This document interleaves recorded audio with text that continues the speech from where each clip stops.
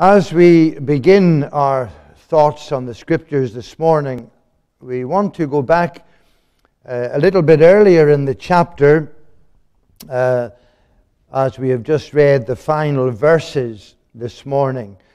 And particularly, I want you to look at verse 10. And you will recall, having gone through the chapter at some depth over the last number of Sunday mornings, we have been encouraged as it opens with the assembly of the elders of Israel and all the heads of the tribes and all the key leaders and figures, and then any of the others who wanted to join in with that. They witnessed the transportation of the Ark of the Covenant into the temple, newly built and just about to be dedicated. So there is the understanding that the house of God must be seen to be the dwelling place of God.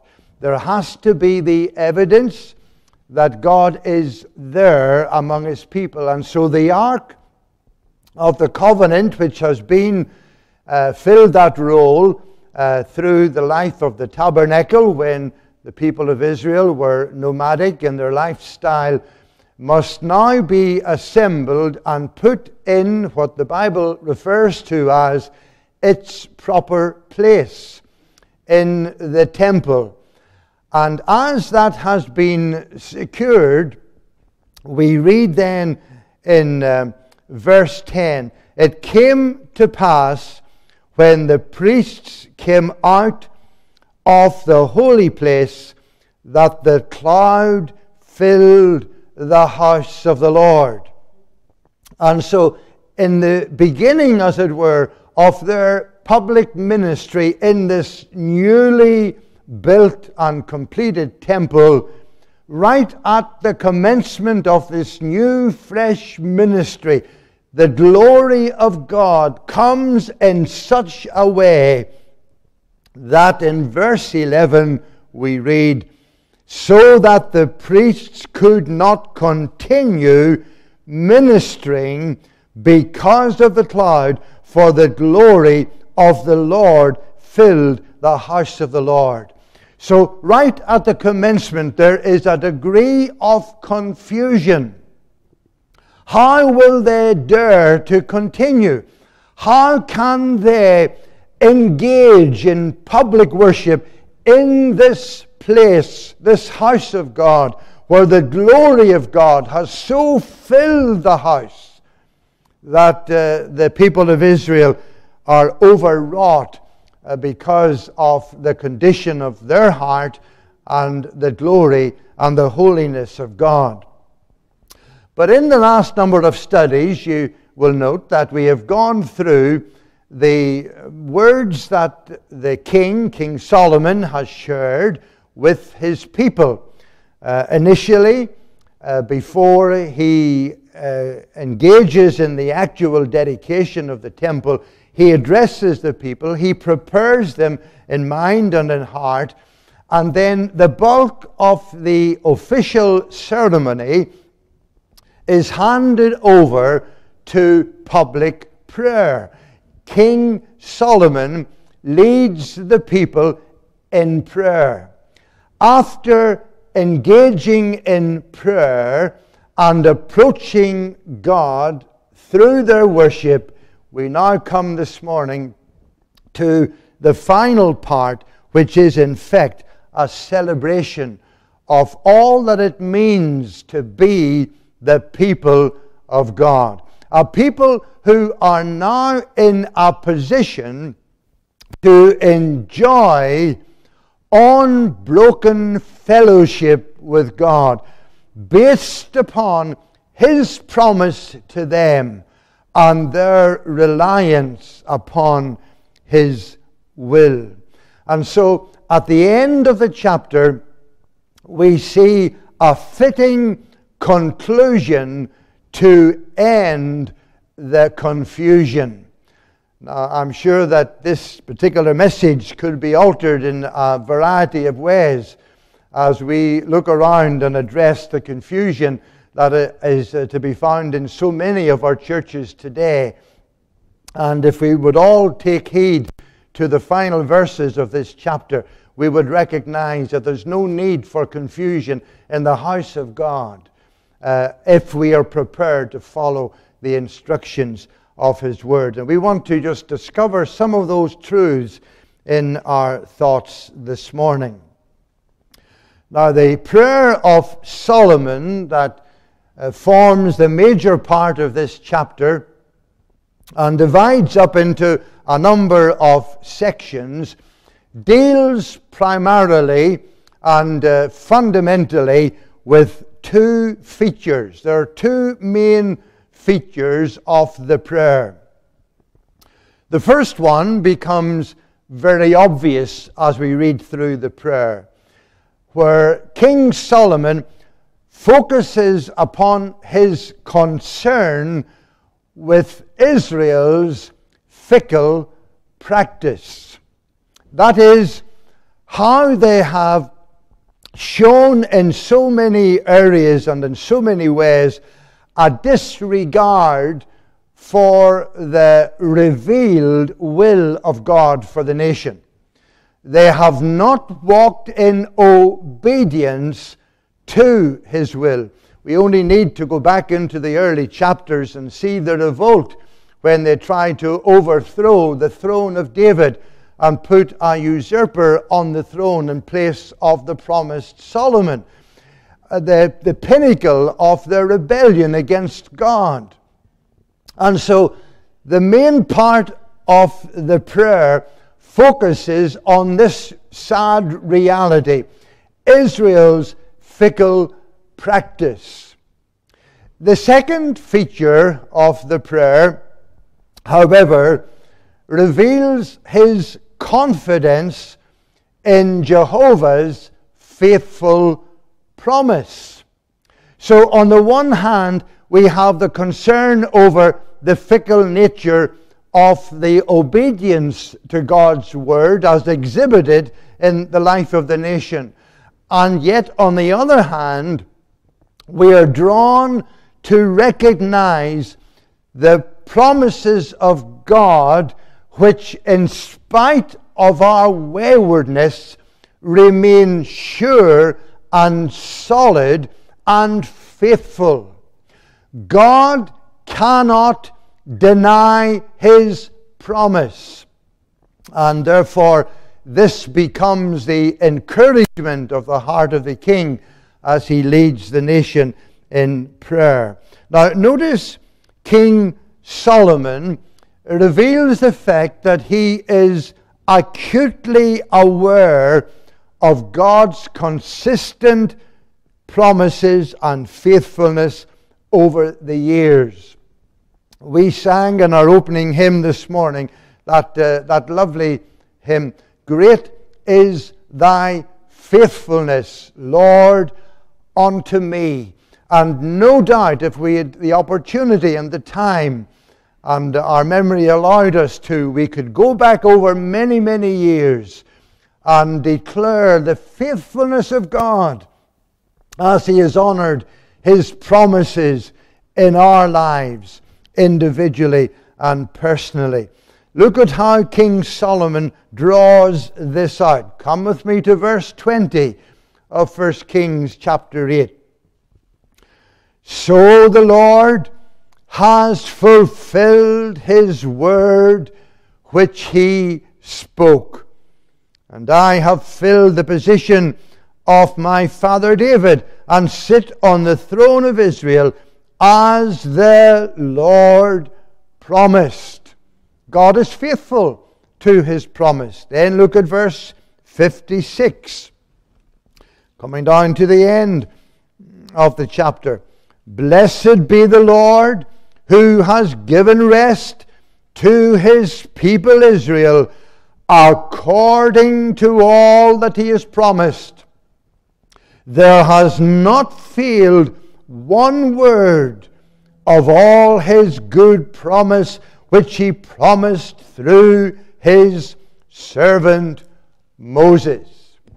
So in spite of the fickle nature of their obedience, in spite of their lack of conformity to His will, God has not, He will not, He cannot forsake His people, for He has pledged in covenant promise His faithfulness in upholding His word within their heart. Now, this is, of course, the only ground upon which Solomon can now approach Jehovah. This is the only ground upon which he can stand, or his people can stand before a holy God. Come into verse 26 of 1 Kings chapter 8. And now I pray, O God of Israel, let your word come true, which you have spoken to your servant David, my father. What is the ground upon which we stand as the people of God when we come before God in prayer? The only ground upon which we stand is the promise of God. Everything we receive has come from His hand and is the result of His faithful promise. You look here into the experience of King Solomon and the people of Israel. He could not plead Israel's obedience to God's law, for they had broken it time after time after time. He could not bring into his prayer the devotion and the worship of his people. That was something lacking, something that had failed over the years. Nor could he plead commitment to the righteous outworking of God's purpose in their heart. And so his confidence is built into, rests upon, is developed in and through the very commitment of God in His promise to His people. That is His ability and willingness to forgive, His ability and willingness to protect and fortify His people. So now let's take a moment to notice the formula that's adopted by King Solomon. You'll see in the prayer, which we have already looked at briefly in our study last weekend, that there is a particular formula that is adopted by King Solomon. He begins the petition with the word when. And in doing this, he is in reality spreading the need. He concludes the prayer by introducing the word then. And while the when spreads the need, then supplies the plead.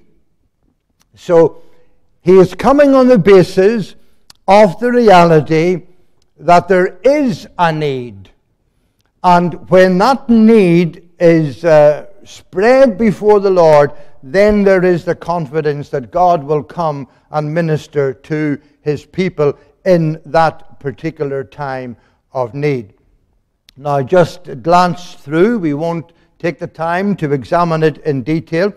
But look at verse 31 and 32, for example. When anyone sins. 32, then hear in heaven.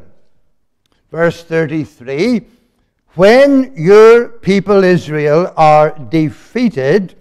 34, then hear in heaven. And this is the pattern or the formula that continues down through to the last petition in verse 49. There are 9 petitions in total, all of which carry out this particular formula.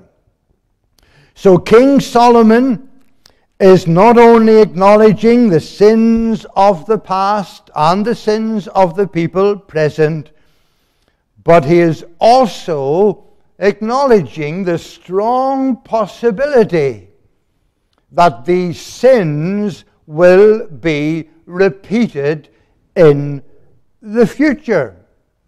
So the thought is, when they sinned in the past, when they sin in the present, and when they sin in the future, then hear and answer their prayer for forgiveness. The prayer for their forgiveness is based upon three things. Look at verse 47. Yet when they come to themselves in the land where they were carried captive, and repent, and make supplication to you in the land of those who took them captive, saying, we have sinned and done wrong, we have committed wickedness. Notice the three things. One, they come to themselves. What does that mean? Well, remember the prodigal son. It was the fact that sitting amongst the swine in the foreign country, far from the father's house, he came to himself. And then he began to act accordingly. You and I must come to that sense of our own unworthiness, the sense of our sinfulness. And the second thing is repentance. We turn from our sin, and then we plead the mercy of God, made supplication. Now, what does 1 John 1:9 tell us? If we confess our sins, he is faithful and just to forgive us our sins and to cleanse us from all unrighteousness. Now here in verse 59 of 1 Kings chapter 8, notice how King Solomon now addresses the people. He instructs them on how and why he has prayed in this fashion for them. May these words of mine, with which I have made supplication before the Lord, be near the Lord our God day and night, that he may maintain the cause of his servant and the cause of his people Israel, as each day may require. So this is the purpose of the prayer. One, that God will be honored in the worship of his people, in the temple. But secondly, that God may be worshipped in the life of his people as they go about their normal routine within the kingdom of Israel. After the prayer, coming down into verses 65 and 66, you will notice that they conclude the activities around the opening of the temple with a time of celebration. Now, before we come into the celebration, there are three things that we need to note, and you'll find them listed in verses 62 through to 64. Introduced by this comment, then the king and all Israel with him offered sacrifices before the Lord. The nature of these offerings or sacrifices is threefold, and you'll find them mentioned there or outlined in the next two verses, verse 63 and 64. These were conducted in the outer court. That is, just prior to entry into the temple, the open courtyard, which is often referred to in the New Testament.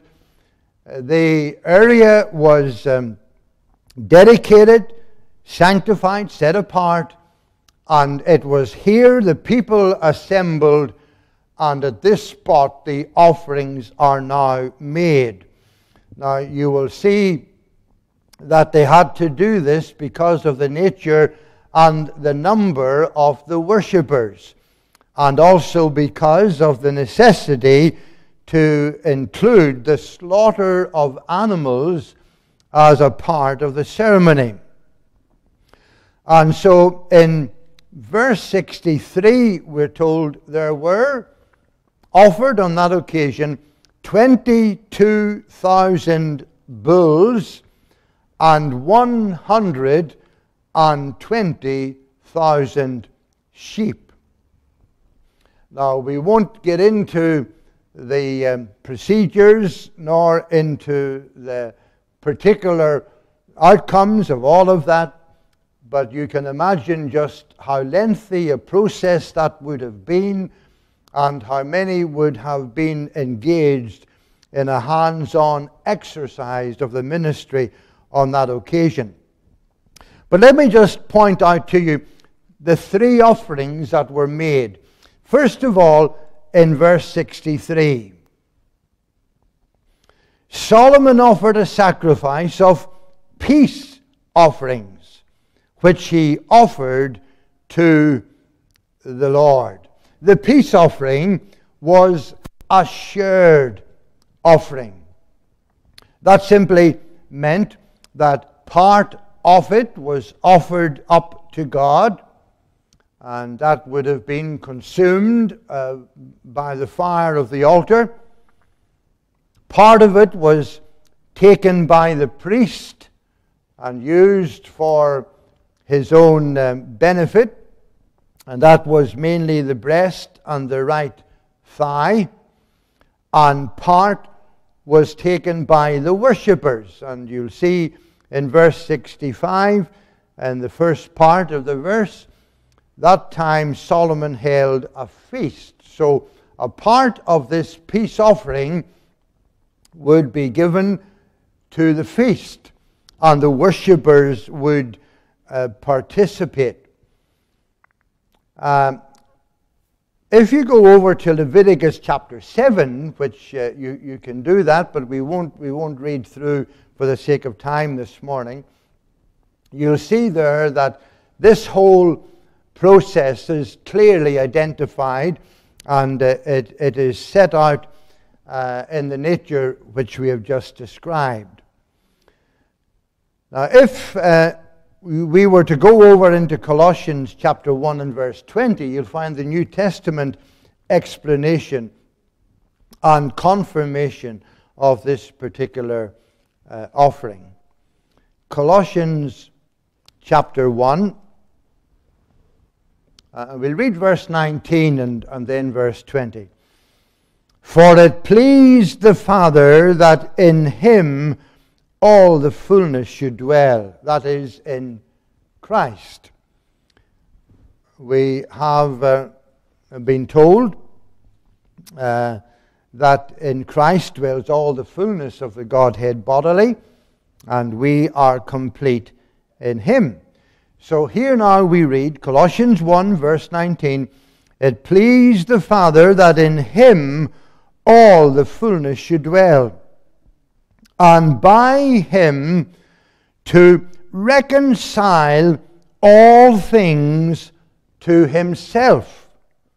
By him, whether things on earth or things in heaven, having made peace through the blood of his cross. So the sacrifice or the offering of the peace offering was a symbol or a type of the sacrifice of Christ on the cross of Calvary, who through the shedding of his blood brings peace, not only into the world, but into the heart of those who believe. So this is a shared offering offered to God. The priest is involved and the people receive the benefit. Now the second offering is recorded in verse 64 of 1 Kings chapter 8. On the same day the king consecrated the middle of the court that was in front of the house of the Lord, for there he offered burnt offerings, grain offerings, and the fat of the peace offerings, because the bronze altar that was before the Lord was too small to receive the burnt offerings, the grain offerings, and the fat of the peace offering. So here we have the second offering, being the burnt offerings. Now the burnt offerings represented complete dedication to God. Young lamb or bull or goat, turtle doves, or even young pigeons could be used. But if you read Leviticus chapter 1, verse 3 to 17, you'll see that the specified preparation and performance of the offering required that only the purest of the pure could be used in the sacrifice. Now, come with me over to the book of Hebrews. The book of Hebrews, and we'll read a few verses from chapter 7. Hebrews chapter 7. Look at verse 18 and 19. For on the one hand there is an annulling of the former commandment because of its weakness and unprofitableness. For the law made nothing perfect. Let me just read that again.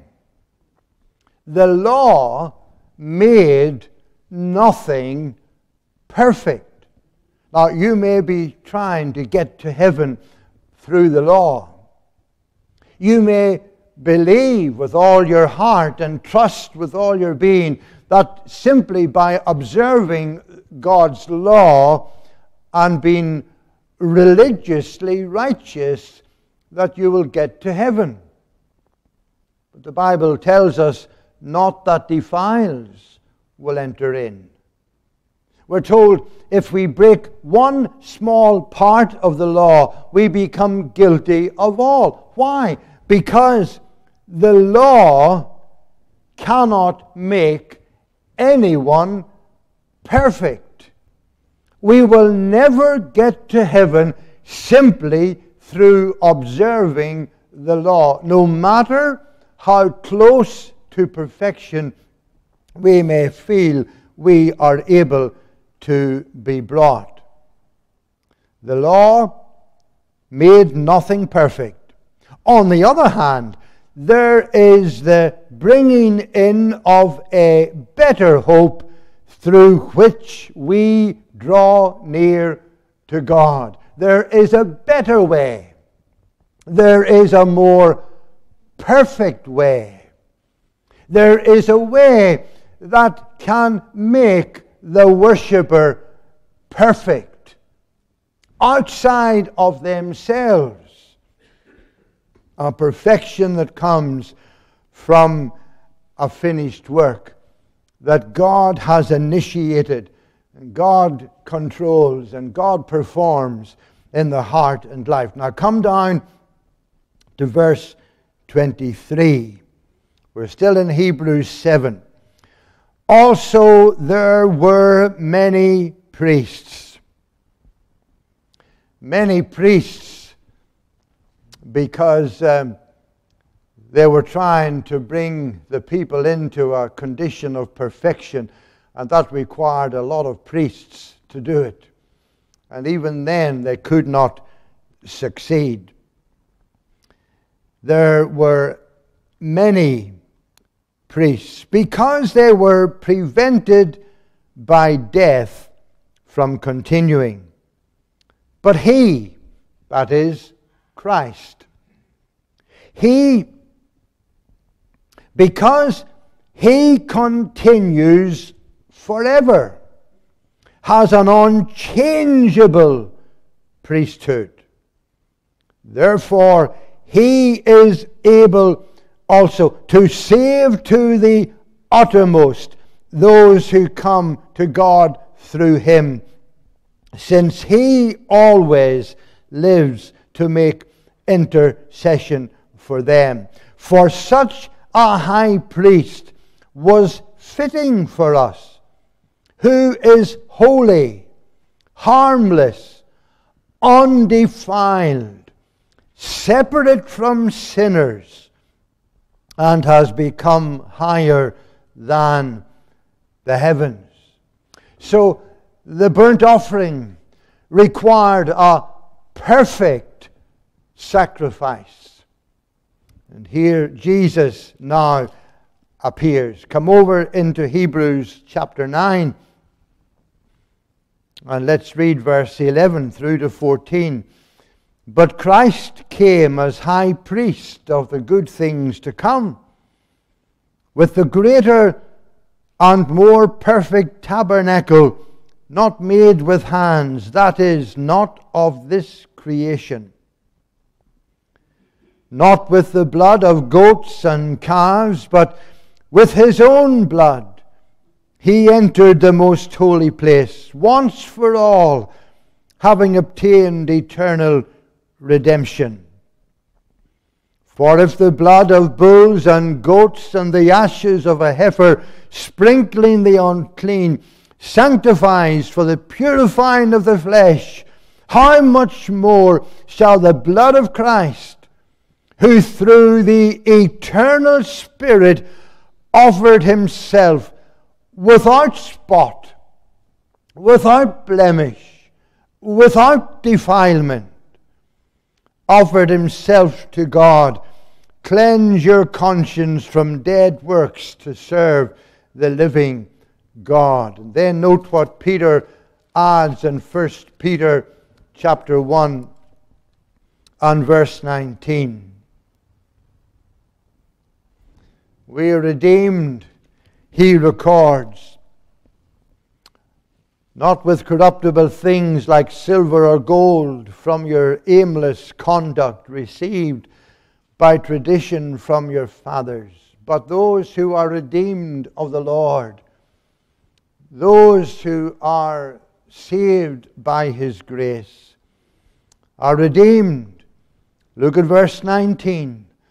With the precious blood of Christ, as of a lamb, without blemish and without spot. Christ is our burnt offering. He died as the lamb, acceptable to God, pure, holy, undefiled. And he died in the place of sinners. And so the offering speaks of dedication. It's interesting to note that it was the turtle doves which were appropriate in this particular offering that Joseph and Mary brought to the temple when Jesus was 8 days old. Now the other thought comes in that 64th verse of 1 Kings chapter 8 again, and lists the third and final offering, the grain offering. And you'll find the grain offering is set out in Leviticus chapter 2, verses 1 to 16. So Leviticus 1 and 2 give us these offerings in detail. And you can go back and look through those at your leisure. But this was referred to as a bloodless offering, in that it did not require the shedding of blood. It did not involve the slaughter or the sacrifice of an animal. It was a bloodless offering. And that's because it was the offering of the harvest. It was a recognition of thankfulness for what God had provided throughout the year. There was the first fruits. That was a special worship activity. But the harvest was reaped at various stages through the year as various crops were gathered in. And so the offering of the grain was one that was performed at various stages. And it represented the goodness of God on the one hand in providing the harvest, and then the thanks of the people, the thanksgiving of the people in response to the provisions of God. And so we see in these three offerings, one, reconciliation. The first, the peace offering, speaks of communion and fellowship with God, acceptance before a holy God. The second speaks of dedication or submission, the burnt offering. That is, the people coming to willingly submit to the rule of God, to bow to His sovereign authority and power. Just as the Apostle Paul on the road to Damascus, when he rose and said, "Lord, what will you have me to do?" The third, then, the grain offering, speaks of thanksgiving and appreciation. So how do we give our thanks to the Lord? Is it only before His altar in the Lord's house? Is it only when we come together for worship? What did David say? How shall I render thanks unto the Lord for all His benefits to me? I will take the cup of His salvation. How do we take the cup of His salvation? We take it every day. We rejoice in His grace, His saving merit, and we commit to live for His glory, walking worthy of our high and holy calling.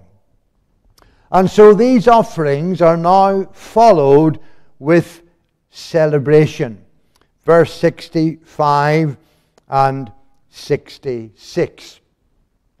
So even though the cloud has come down and filled the temple, and the people gather in the outer court, here now is the recognition that God has come down to dwell among them, to be their God, to lead and guide and direct them in the routine of their lives, in the building of the kingdom. And all that He has promised, He will perform. He will fulfill the obligations of His covenant. And so as the people rejoice and celebrate, they leave to make their journey home with the words of verse 61 ringing in their ear and reverberating in their heart. Let your heart therefore be loyal to the Lord our God, to walk in His statutes and keep His commandments as at this day. And that ought to be the challenge for our hearts this morning. Let us bow in prayer.